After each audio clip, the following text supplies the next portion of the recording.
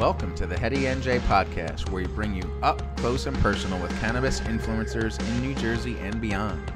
I am your host, Brian Walsh, founder of Heady NJ. Through our guest interviews and informational segments, we will be bringing you everything you need to know about the cannabis industry in New Jersey.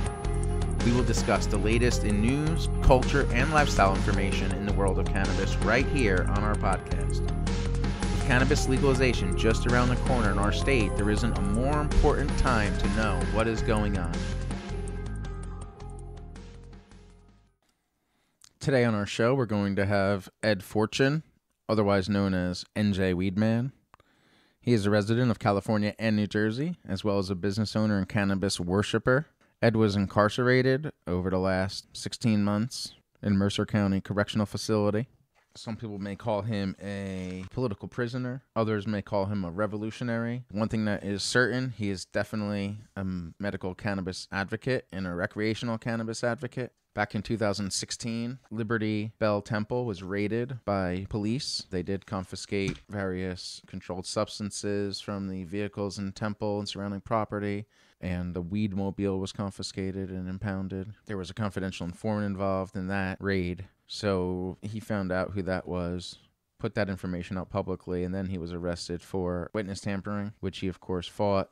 But ultimately, he was locked up. Now that Weedman is free, he's been back in action, protesting, being an advocate, running his Liberty Bell, serving food at the joint, hosting events. We're going to hear from Ed and hear what he has to say about upcoming cannabis legalization, what his plans are to protest. Although his tactics may be inappropriate to some, others would argue that scenarios such as those, as what he has done, help change the social climate on the issues of cannabis and incarceration. Today on the show, we have Ed Forchion, aka NJ Weedman. Hi, Ed. Welcome to the show. Hey, how's it going? We're doing really good. For our listeners who don't know who you are, why don't you introduce yourself and let them know some of the things you've been up to? Well, as you said, my name is actually Robert Edward Forchion, but publicly I've been known as the New Jersey Weedman, and I kind of did that on purpose. I got arrested in 1997 for a marijuana bust, and my way of fighting back was to openly advocate jury nullification. I adopted the moniker of NJ Weedman, New Jersey Weedman, for the sole purpose really of reaching the public. It was a gimmick. It was a pretty successful gimmick because very few people even know my real name now. And I've been NJ Weedman in press and publications all over the world. And at this point, legalization is practically here in New Jersey. And I've been advocating for the legalization basically since 1997. So you would think I'd be very, very happy, but actually I'm not. You're not happy because of the bill and how it's unfolding, or the whole industry? What specifically are you not happy about? Well, a combination of all that, but especially with the bill, especially with Senator Scutari. I feel that Senator Scutari has taken bribes, has been paid off to create a bill that would cater to rich cannabaggers. I call them cannabaggers, the rich corporations, at the expense of the little guys, the people. This marijuana culture has been here for a long time. The people in the state of New Jersey, the little people who've been advocating for legalization, we were not advocating for legalization so that it could be stolen by Senator Scutari and handed over to the cannabaggers, to the corporations. You know, traditionally, the marijuana culture has been outsiders. I guess we call this the fringe group, the hippies, the counterculture movement. And now what he's done is through, I call it bribery, but I guess they call it lobbying. Rich corporations and individuals from other parts of the country, especially parts of the country that have already had legalization prior to us. They've made lots of money, and now they're coming to New Jersey trying to get in on ours. And our politician, our number one politician who's at the forefront of this, is Senator Scutari. And Senator Scutari has basically sold us out. He's sold out legalization to corporate interest, and at the expense of the little guys. I mean, people who have been victims of the war on pot are barred from being a part of legalization, via his bill. And it's like an incredible, like I said, I've been advocating for legalization since 1997, since I got busted. And now it's turned into a nightmare these last couple of years because of the way Senator Scutari has decided to write the bill. I mean, he could have wrote the bill where it was like a free market type industry, more similar to how California did it. He had the opportunity to make this a free market system to cater to fix some of these people who were ruined with the war on drugs and marijuana prohibition, and instead he sold it out to corporate interests. And my thing is, when I'm sitting here watching this, as I've watched it for the last couple of years, I have complained. I have voiced my opinion. I've said things out loud. I've protested here, there, and the other, and I've actually suffered for it. And I watch the vast majority of people, you know, they're happy that legalization is coming. So I'm with it too. Very, excuse me. No problem. Very few people understand some of the little things involved in this law, and it irks me. I mean, not only did I want it to be legal, I wanted to participate. I said I got busted in 1997. I got busted selling marijuana. My advocating for the legalization wasn't so much that I just wanted it legal, which I did, but I wanted it legal for everybody. Anyone what happened to me to happen. And I also wanted to be able to sell weed legally one day. And now here we are, like I said, 20 years later, legalization is right here. And Senator Scutari has basically stolen the bill and he's handing it to corporate interests, and the little guys are left out. Or the only thing we can do is patronize this industry that he's creating. And this industry, I call it the white market, since there's already an existing black market. So I call what he's creating the white market, and the white market excludes the black market. And trust me, the black market is huge. You know, the black market is all over the state. Every town, every community has a weed man. I'm just a little vain, and I claim the entire state. I call myself NJ Weedman, but there's a weed man in every community. There are communities out there who had weed men that have sold and bartered marijuana for decades. And for him to create this industry, it's like discovering America and claiming, you know, you're Christopher Columbus and you're discovering America, and you're ignoring the fact that there are natives already here. And that's what he's doing. Creating this legalization like there's not already an industry here. There's already an industry here. There's already a distribution system here. All we need to do is make it legal. Instead, he's stolen it and handed it to corporate interests, or he's attempting to hand it to corporate interests. And I'm so frustrated. I've been to jail a couple times for this. I've been to jail. I've been locked up, arrested for protesting. The state of New Jersey just locked me up for 16 months, basically in 2017 and part of 2018. And I think a lot of it had to do with just me being an outspoken critic of some of these senators and politicians. And Senator Scutari being one of them, Senator Lesniak, Senator Sweeney. These are the guys who I've been complaining about, that they're selling us out.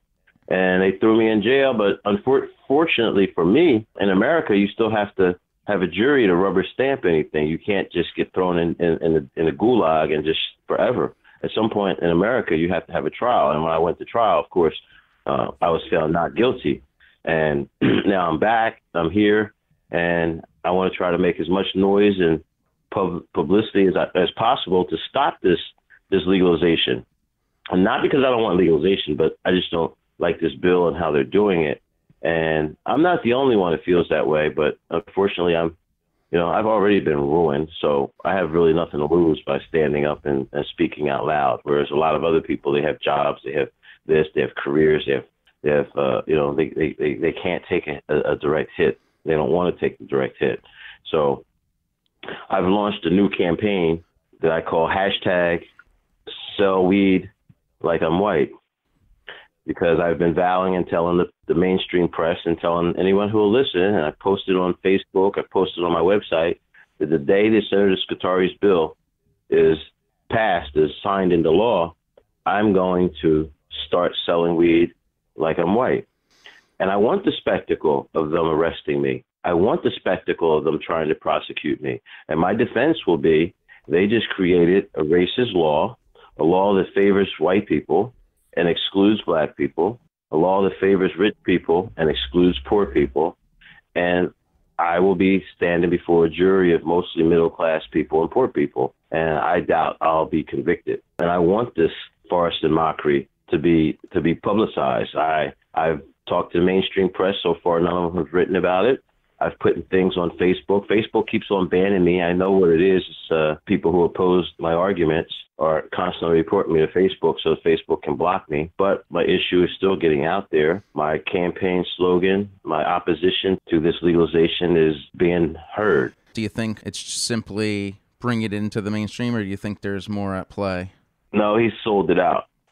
It's a lot in play. If he wanted to bring it mainstream, it's simply vote to make it legalized, to stop arresting people, to remove it from the Schedule 1, the New Jersey Schedule 1 schedule classification, change our 2C laws. That would have been legalization. No, what he did, it's actually a scheme. What he's doing, he's creating a new industry from scratch.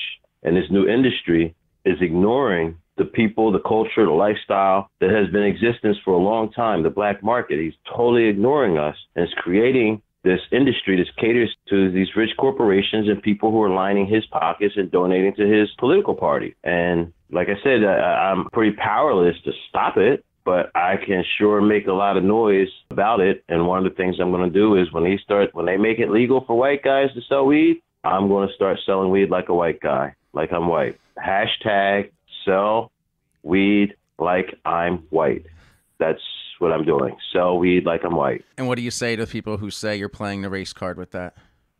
I'm going to say that the cards got dealt to me a long time ago. I got dealt this race card. To play it is, hey, I got dealt it. I didn't deal the cards, but I'm playing it. I'll play the card that's been dealt to me. And the race card has been played a long time ago. You know, the war on marijuana started out as racist here in America. It's been enforced racially here in America.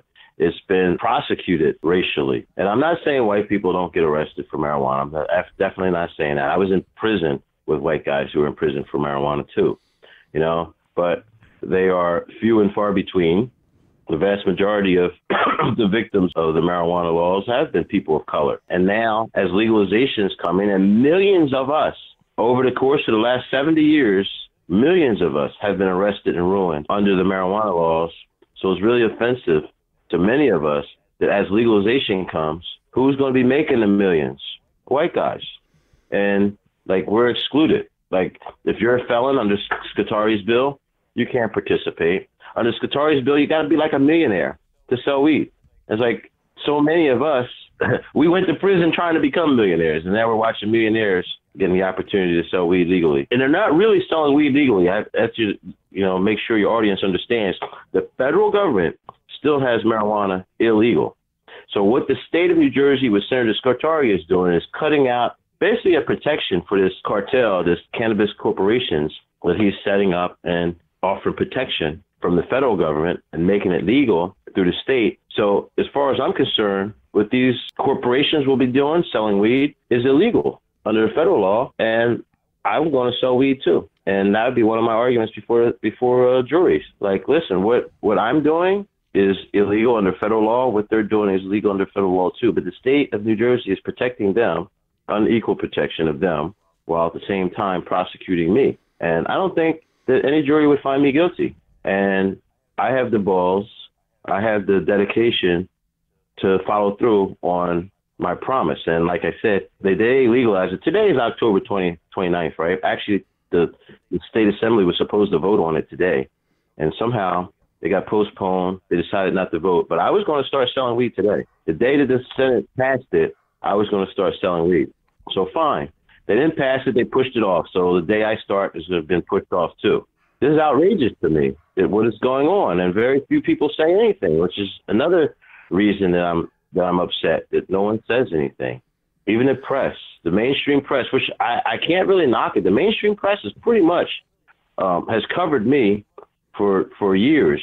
You know, there's a few things that they just stay away from. They won't cover. Like they never will cover any of my child visitation issues or anything like that. And this right here is I'm making these statements, been making these statements for a couple of months that I was going to sell weed like I'm a white guy. and the mainstream press is totally ignoring me. You know, they haven't ignored me in years, except for a couple topics, and this is one of them. You actually went out and sold weed already, didn't you? Oh yeah, as part of my campaign that I'm going to sell weed like a white guy, I said I was going to actually do it right in front of the governor's office. I was basically giving notice to all the politicians that I'm serious, that I'm going to start. They can do whatever they want to do. They think that I'll be the victim. They think the government will come and arrest me. I want that to happen, you know, and I want that spectacle of them legalizing marijuana at the same time they're still prosecuting a black man. I think this is an unjust law. That day? No, they don't want that spectacle.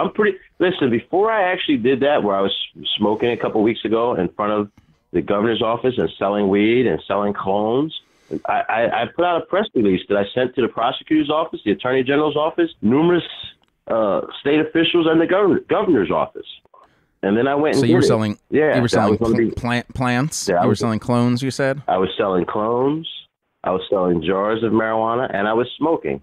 I don't have a medical marijuana license, so my smoking was illegal. I don't have a license to distribute marijuana, so I was definitely violating those laws. I had clones. Clones in itself is manufacturing, so I clearly was violating the laws, and I think the police were given instructions by somebody not to arrest me. So, again, I say when they legalize marijuana, I'm going to start selling too. Now, I don't know if they're going to give instructions to police not to arrest me, not to bother me. I have no idea, but I'm going to do it. Now, you're currently suing the Trenton Police Department. Is that correct? Yes, I'm suing the Trenton Police Department, the City of Trenton, Hawks Towing, and several members of the prosecutor's office for the phony charges and basically the setup and entrapment they did to me in 2016 to lock me up. Is that stemming from when you were locked up for the 16 months that you mentioned earlier? In 2016, the City of Trenton Police Department started kind of like picking on me, started bothering me, basically because of the nighttime hours that I had here at my restaurant and at my sanctuary. Before you continue to go into what happened, why don't you dial back a minute and just talk about, for the listeners who don't know, talk about the Joint in Liberty Bell Church. What is it? How to get started? And then in 2015, me and my girlfriend, Debbie Medeo, we rented this building, which is directly across the street from City Hall in Trenton. It has a restaurant in it, and it has two other spaces. The restaurant we called NJ Weedman's Joint, which, you know, just sells food. It is a marijuana-themed restaurant, a munchie place. In the middle space is what we call the Liberty Bell Temple. It's a sanctuary. It's named after a protest I had done at the Liberty Bell in Philadelphia back in the early 2000s. And it's actually Liberty Bell Temple 3 because I had two prior to this in Los Angeles. And these temples, you know, we provide marijuana to people. We have a congregation, a place where people can think, can network, partake together. And being right here across the street from City Hall, to me, was like a very outspoken thing to do. I wanted people to know about it. And I say I got a lot of press. We got a lot of press those first 5, 6, 7 months. And then maybe about the 8th or 9th month, the police officers started messing with us. Like I said, trying to make me close at night, trying to sit their cars across the street and intimidate people who were coming here or not. So I filed a lawsuit against them. And when I filed a lawsuit, they retaliated by hiring this rat named Zev Lapis to entrap me in a crime. And anybody who understands law and understands entrapment, police officers are allowed to stop crime. They're allowed to enforce laws. They're allowed to help prosecute crimes, but they are not empowered to create crime. And that's what they did when they hired Zev Lapis. They hired this guy to create a crime so they can arrest me. Like they can't come in and cause crime that wouldn't otherwise happen? Is that what you mean? Yes, I wasn't selling weed. And they got this guy to come in and beg me for weed. I give it to him, and then they arrest me for it. But they're the ones that caused that. They created that crime. That crime wouldn't have happened hadn't it been for them. So long story short, they wound up arresting me for that, dragged me through the jail system for 16 months. But ultimately, I went to trial, and I won. But the place is still here. I got released while I was in jail. Debbie paid for everything, and it still exists. And now I'm still moving on. It was closed while you were incarcerated, it's still here. Correct? But now it's reopened. Mm-hmm. And you're doing all sorts of things there. I saw you have smoking word coming up, 420 game night, a Halloween party, I think was last night or the other night, or maybe even both, chess night. So you have all sorts of activities going on, and those are all taking place in the Liberty Bell. Yeah. And what it is, I want people to come here for all these events, of course, eat and coming here, participating, meeting other potheads, eating, networking. Like, this is what I envisioned. I don't know. I think it's happening. It's not happening as much as it was prior to me getting locked up. The government did scare a lot of people off. And I mean, I'm still kind of shocked that it was all public. Everyone saw it. And now I beat the government. I was expecting hundreds of people to come here, flock here. But for some reason, I guess there are a lot of people who are afraid of the government and who they're not coming here. And that's what I think. I mean, I don't know. Who knows? Maybe I have bad food. Maybe it's my breath. I don't know. I haven't heard those things. Yeah, but maybe people just don't know that you're back in in action and open too. So I wanted to give the opportunity for you to let people know about Weedman's Joint and the Liberty Bell. Now, can anyone just walk in off the street and just come into the Liberty Bell? Do they have to sign up? Is there any sort of process involved? No, they can just come here. You can come to anybody come to the restaurant, and there's no weed in the food. They can come to the sanctuary, the temple. The temple, as a means to having important stuff, I have begun selling memberships, and these memberships would include private audiences, access at all times, things like that. But again, it's slow after what happened to me. When you talk about cannabaggers, and I know you say sell weed like the white guy, but you say that cannabaggers could be of any race? Yeah, they could. There's very few. Like, for instance, just recently, the state of New Jersey basically has put up a bidding war for 6 dispensaries, medical marijuana dispensaries, and 148 applications came in. Three were people of color, and they all happen to be rich. A guy in Trenton named Tracy Syfax, who's a millionaire. He's black. Al Harrington, who's used to be played in the NBA and for Indianapolis. He applied. He's from Jersey. Armani Toomer, who used to be a wide receiver for the Giants. These are the 3 black people who, rich people who applied. And so there are exceptions to the rule, but basically the rule is rich white guys. And I hope at least one of these 3 get one of the medical licenses, but I personally doubt any of these 3 get it either. I don't know.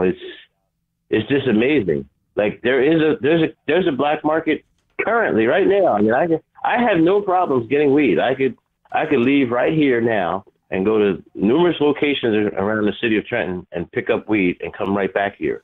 There's no shortage of marijuana because it's illegal. What it is because it's illegal, people go to jail, people get arrested, people have their lives ruined.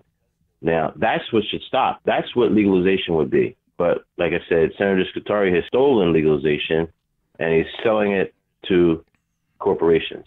Do you think that people would approve legalization if it was up for a vote? Yes, if it was a yes or no vote, it would get passed. No problem. I think what it is this bill. There's a lot of people who don't read it or anything, so they may still vote for it. But I think the people who are really into it and really read and understand it, they won't. Just like the people, they wouldn't vote for it. Just like the people of Ohio a couple years ago, they had the ability to vote for it, and they read it and they rejected it because in Ohio, there was this scheme by the Ohio legislators similar to the scheme that Senator Scutari is doing. And what they did was, they basically made it legal for 10 corporations, 10 rich white guys to sell marijuana to the rest of the public. And the public in Ohio, they rejected that. And they'd rather have no bill than have this scheme. And, here in New Jersey, we don't have that ability. It's the politicians create the bill and the governor signs it. And that's it. And then it becomes law. So I want to test it in court by violating it right away. But I don't think that people would vote for it if they had the chance and opportunity. I think if the people had a voice in it, Scutari wouldn't even present this. He would have to do other things. He would have to listen to us. But as it is now, we're pretty irrelevant. It's him and the corporations.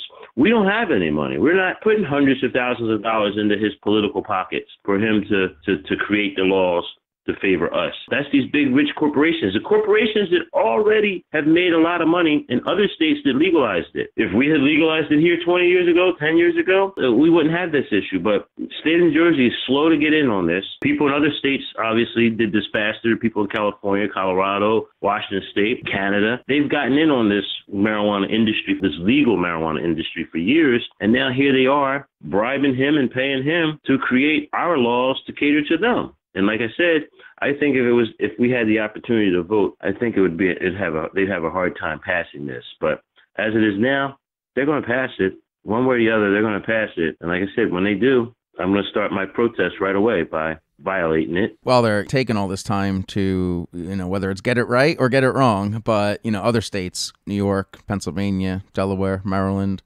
they're all creeping up very quickly as well. Unfortunately, here, I think we may miss the boat. Well, everybody won't. Like I said, he's the select few will be there, right?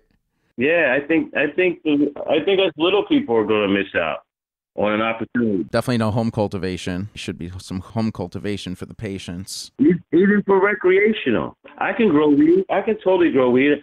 Technically, I'm a medical marijuana patient more than most medical marijuana patients are. I have a bone cancer condition. I have a painful condition that I don't even tout much, and I very rarely, even call myself a patient. But I think anybody should be allowed to grow.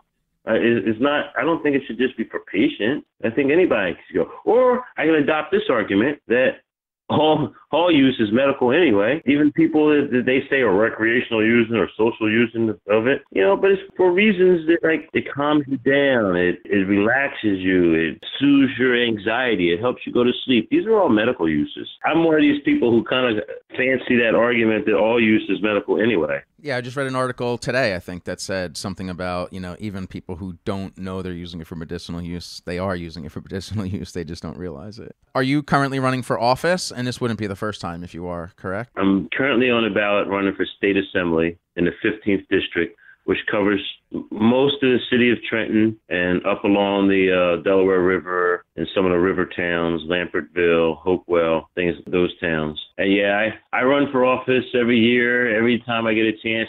Not so much that I actually think I'm going to win, but it's just my way of protesting, my way of giving the finger to the system. Keeps your message out there too. Keeps you sharp, right, and on your toes. Keeps your message fresh. Oh yeah. Plus, I always get a couple thousand votes. I usually come in third. The Democrats and Republicans 1 and 2, and then it's the Weedman. I usually beat any Green Party or Libertarian or any Constitutional Party, any other independent parties. I'm the big man when it comes to independence, and I have no structured organization behind me. It's just me. Sometimes I don't even campaign. Like for instance, this year I got my name on the ballot within a few days of me getting out of jail. I haven't campaigned at all, and I'll probably come in third. I'll probably get a few thousand votes. And just imagine if I had money to campaign. Just imagine if I could do commercials on TV, if I could do meet and greets and have a little staff to run around and get my message out, do robocalls. I believe I could win if I had money behind me. They won't let me put NJ Weedman anymore. They created a new rule back in 1998 because of me, because that's what I was doing, putting NJ Weedman as part of my slogan, as part of my name, and they removed that. I mean, that became state law that they changed that. I used to joke with people and say, listen, in the NBA they had something called the Jordan rules, which was designed to slow him down, and the state legislature did the same thing with me. It's the Weedman rules, and there's a few of them. When it comes to election laws, that was one that was created because of me, where you couldn't put nicknames and slogans and stuff like that on the ballot. You had to go by your real name, and no one knows my real name. So to me, putting NJ Weedman down would have been better for me than my name. Well, I definitely knew you as NJ Weedman years before I knew you as Ed Forchion. Exactly. Yep. And I saw on Twitter, I think you posed the $4.20 question. We need to resist, but how? So to our listeners, any suggestions on how to voice their opposition against this bill? What can they do? I would say call your politicians and things like that, but calling your politicians doesn't do anything because you don't have any money. If you were calling them saying, I'm going to withhold my money, then they would listen. But right now, they only listen to people with money. I mean, there were times in the past I've tried to organize protests, and I've gotten a couple hundred people to show up for things before. I think, and I wish there would be a big opposition right now, like someone to put together a protest to protest against this law, against this bill, against Qatari's bill. But again, who has the money to do that? We don't have the money to do that. And so many people just want legalization that they could care less about all the other issues. But all they want to do is be able to be legal. They don't care about being. Most people don't want to sell weed. They don't want to be involved in it like that. All they want to do is not be arrested.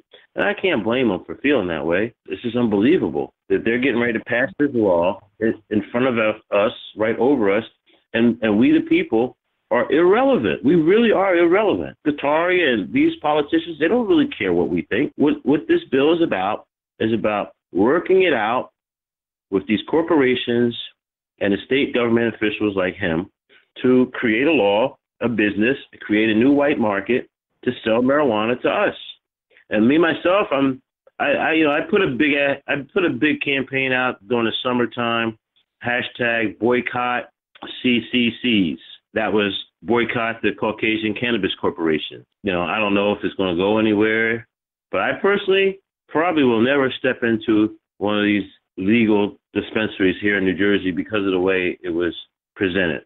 And I just don't like it. And it's like, it's not playing the race card. It's looking at my reality. They're creating a business. They're creating an industry that excludes me. I can't be a part of it. I can't have nothing to do with it. So why should I patronize it? Why should I buy some bud from these rich white guys who are selling weed and I can't sell weed myself? I can't have it. A lot of people don't know me. Both my parents were entrepreneurs. I have had several businesses over the years.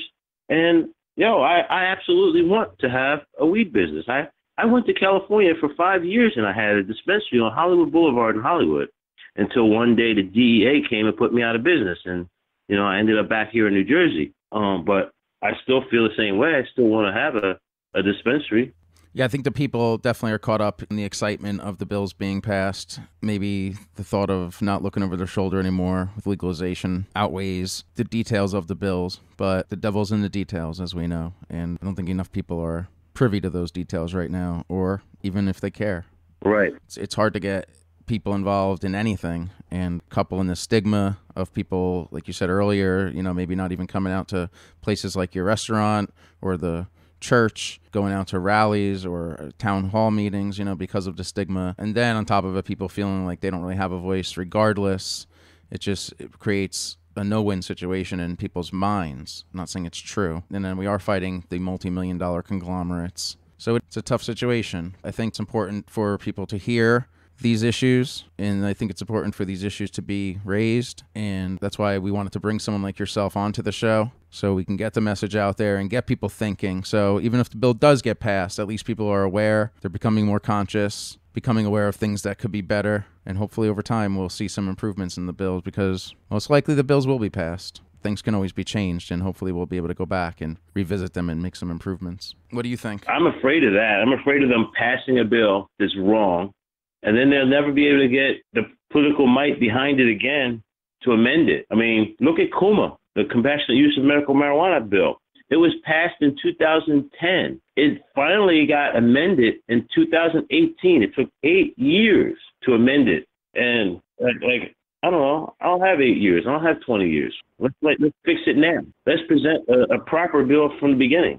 Why do you have to be a millionaire? Why are they making this so you have to be a millionaire to sell weed?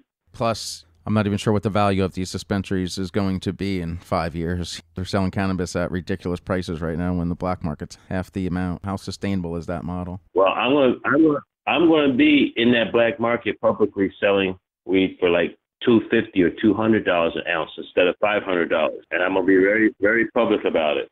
It's already happening, and I don't see why it would dissipate, especially if the competition is double the price. And quality isn't that great at these dispensaries either. They're charging top dollar, and then the quality is subpar. No, absolutely right. It's very shitty weed. Is there anything that you'd like to say in closing? I hope people really research this and just see, is this what you want? Is this legalization? I mean, it's not legalization to me. It's a scheme for a few people to be able to sell weed and be legal. And yes, I use the word weed instead of marijuana or cannabis or ganja because I call myself the New Jersey weed man. Like maybe if I used cannabis all the time and I had called myself cannabis man, I would use cannabis all the time. But whatever. I call it weed. I've always called it weed. Everyone's using cannabis now. Yeah, I call it weed, flower, herb, Right. bud, ganja, all those different things. Depends on the situation, depends on Yeah, who I'm with. exactly. But But cannabis seems to be the most politically correct word. for now. Yeah. For now. Yeah, thanks so much for taking the time out and speaking with us on Heady NJ. We really appreciate it. No problem. Thank you. Thank you for listening. How can our followers find you, find your restaurant, find your site? Why don't you go ahead and plug your stuff right now? Well, NJ Weedman's joint.com is the restaurant. You can always find me on Facebook at facebook.com NJ Weedman. I have a public page and personal pages. I'm on Instagram. I'm on social media. Most social media is NJ Weedman. And I even have my phone number out there where anybody can just call me. Great. Very accessible. Nothing to hide. That's great. Thanks so much. We will see you soon. Okay? All right. Thank you. See you later. That does it for this episode. Be sure to check us out at HeadyNJ.com, on Instagram at Heady_NJ, Facebook HeadyNJ, and on Twitter at Heady_NJ. Until next time, keep it heady.